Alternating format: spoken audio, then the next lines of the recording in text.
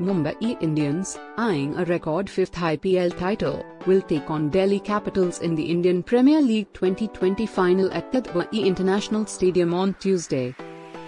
Speaking ahead of the summit clash, Mumbai Indians all-rounder Kieron Pollard compared the magnitude of an IPL final with a World Cup final.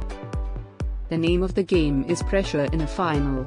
Everyone takes that pressure. You want to win, you don't want to make a mistake. But at the end of the day, you have to try and take it as a normal game. Just go out there and enjoy yourself and the atmosphere. Obviously, now no crowds in this final, but enjoy the magnitude of the game. It is the IPL final, it's the biggest thing after the World Cup final, Pollard said in a video posted by Mumbai Indians. Talking about the summit clash, Mumbai Indians coach Mahela Jayawardene said, "It's another game of cricket. We are not thinking too far ahead. As long as we go through the processes and execute our skills, it's a contest between bat and ball, runs and wickets, so try and enjoy this contest." The Rohit Sharma-led Mumbai had defeated Delhi in Qualifier 1 to progress to the finals, while Delhi Capitals outclassed Sunrisers Hyderabad in Qualifier 2 to enter the finals.